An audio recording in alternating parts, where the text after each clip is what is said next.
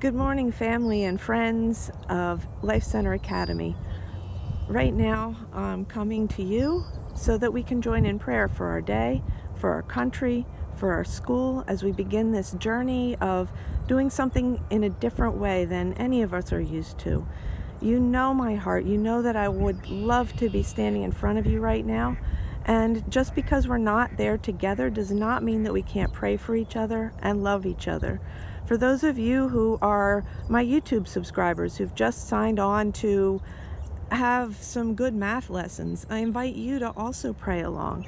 The best part of being a teacher at Life Center Academy is that I do get to share with my students the things in their lives that are bothering them, or the things in their lives that they need help with, or their joys, or the things that they're happy about or praising God about. So I don't want to neglect to do that with them. So I invite you as a YouTube audience to join us in prayer for anything that we have need of today.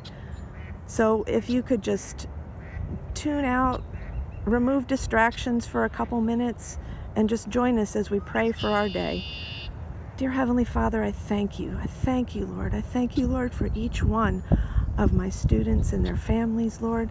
I thank you, Lord, that you are in control and that you love us so much that you sent your Son to die and to live again for us. I thank you, Lord. I thank you, Lord, for each and every person, Lord, that's listening right now and praying along.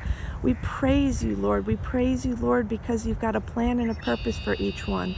We thank you, Lord, that even in the midst of all the things that are happening, that you know every detail of what people are thinking and feeling. You know their fears, you know their doubts, and we thank you that we can come to you together and we can trust you to give us answers, Lord God.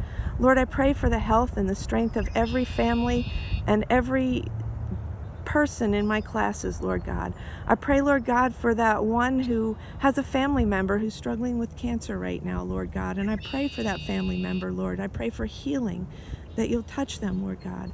I pray for my student that is asking on a regular basis to pray about anxiety, Lord, but I know that there's not just one. I just pray, Lord God, for anybody right now who's facing anxiety, Lord, whether it be because of this coronavirus or for anything else. I pray, Lord God, that you bring them the peace that passes all understanding.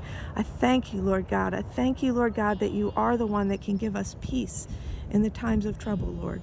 I pray, Lord God, for those that have things going on in their lives that make the world seem like it's overwhelming right now. And I pray, Lord God, for peace to settle in upon them, Lord God. I pray, Lord God, for those that are facing any kind of financial difficulties, Lord God, that you would help them, Lord. Help them to navigate these times, Lord God. I pray for wisdom for our leadership, for our president, for our congressmen, for our senators, for our state and local governments, Lord God.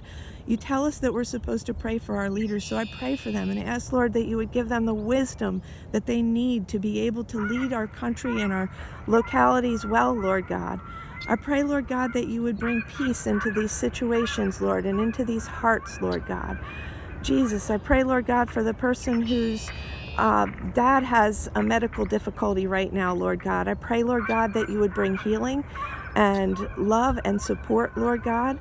I pray, Lord God, for just all of the things that we have need of for the day. I pray for a good day for all of us. I pray, Lord God, for those that are nervous, Lord, about how they're going to continue to learn and to grow and to fellowship and what they're going to do about all these things, Lord. I pray, Lord God, that step by step, day by day, that we would all figure these things out together, Lord. I pray, Lord, for your love to envelop all of us.